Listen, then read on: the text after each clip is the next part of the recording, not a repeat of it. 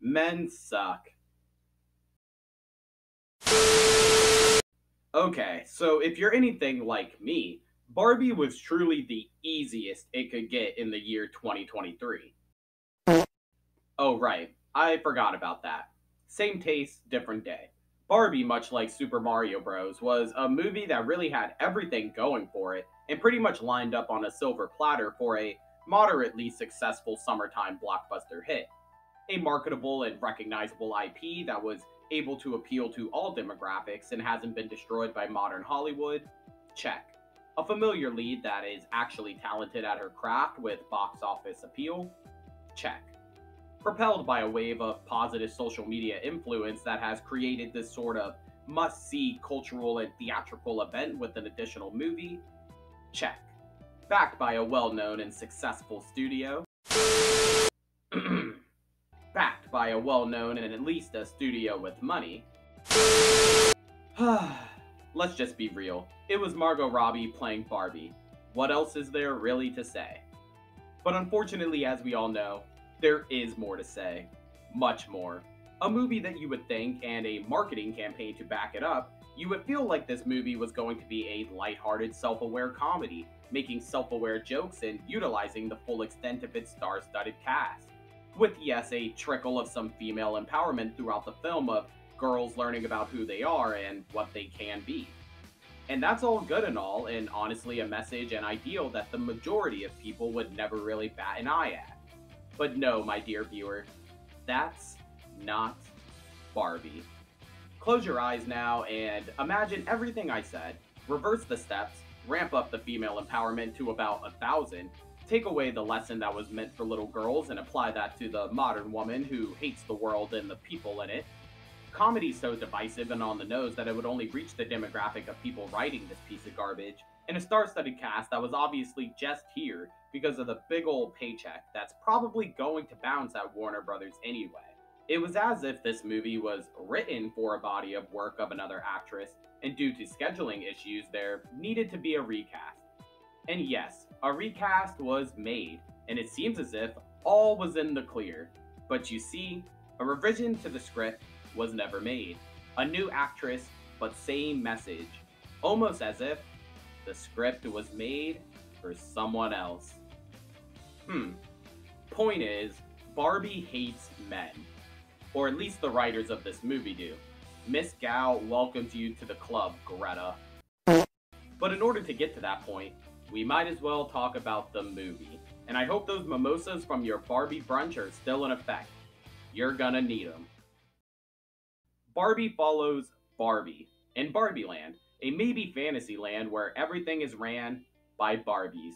Lawyer Barbie, Dr. Barbie, President Barbie, and of course, stereotypical Barbie. A place where everything is perfect every day. Until it isn't, and Margot Barbie starts having a midlife crisis in the middle of a dance party.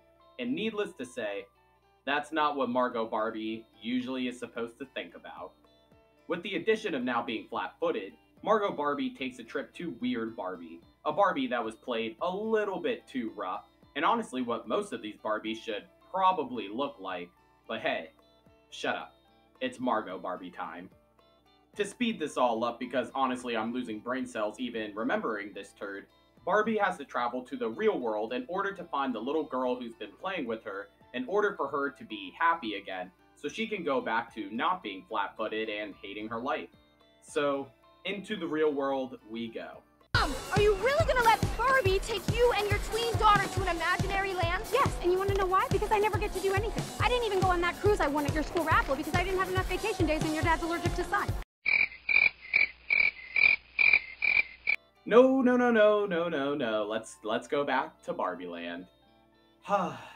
Meet Tween, the girl who Margot Barbie thinks is originally the girl who was playing with her, but in a plot twist that you see coming from a mile away, Margot Barbie's actual little girl turns out to be Tween's mom, a mom going through a midlife crisis who shines her thoughts onto Margot Barbie.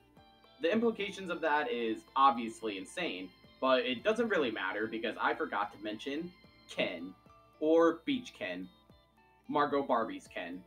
And since Margot Barbie's Ken decided to tag along, in the real world, he discovers the patriarchy. You see, my dear viewer, Beach Ken is an accessory. It's Barbie and Ken. What is a Ken without his Barbie? Which begs the question, what is a Ken when his Barbie doesn't even like him and treats him like a carton of spoiled milk? Unfortunately, you get Patriarchy Ken. So with that, Patriarchy Ken decides to bring back some male respect to Barbie Land.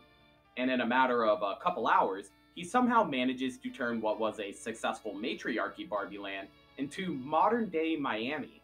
But through the power of her newfound femininity and with the help of Mother of the Year, she manages to unbrainwash all of the Barbies from liking modern-day Miami. Good for you, Barbie.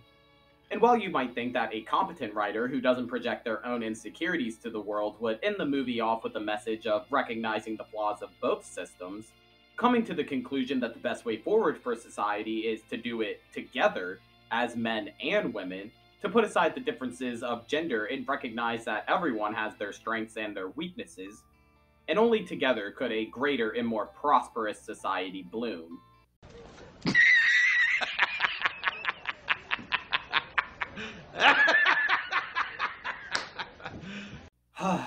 What is the message here?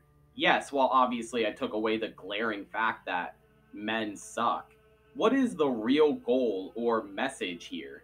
Who is the target audience for a movie like this?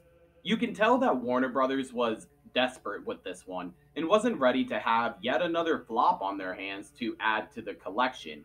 So they did their best, and successfully and understandably so, to hide what Barbie was really about. After the mishandling and mismanaged release of Marvel's She-Hulk, a show that managed to somehow divide a fandom on par with Lucasfilm's The Last Jedi, a show with similar messages that on the surface seem as if they have much to say about society and the best way to go about it. But when you take a deeper look within, it's just mindless, insecure, and generalized hatred for an entire group of people that 99% of those people don't even know you exist. The fictional bubble that Hollywood exists in, a bubble that Hollywood executives think is reality, is not an actual reflection of the real world.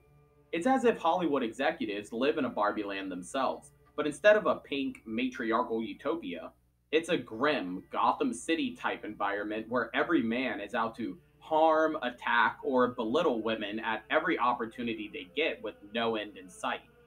Which just simply isn't the case in actual society. But unfortunately, when you give that beaten down person some creative freedom and a little bit of money, what you get is Barbie, a morally bankrupt and depressing hate message packaged in some pink fluff and masked by the appeal of Margot Barbie in order to get those butts in seats. But with the cat now out of the bag, I can't imagine a very appealing second weekend drop for Barbie and Warner Brothers as a whole. Which is just fine by me. Of course, as always, I want to thank you guys for watching the video, and if you enjoyed, make sure to hit that like button and subscribe to the channel for more videos like this. As always, comment down below how you guys felt about Barbie, Margot Barbie as a whole. As a man, did you feel as if you sucked by the end of the film? And as a woman, do you feel as if all men suck? Man, it's crazy that I even have to ask something like that. We are fucked. Again, I want to thank you guys for watching the video. Make sure to like and subscribe. But otherwise, that's all the words I got for you today. Bye.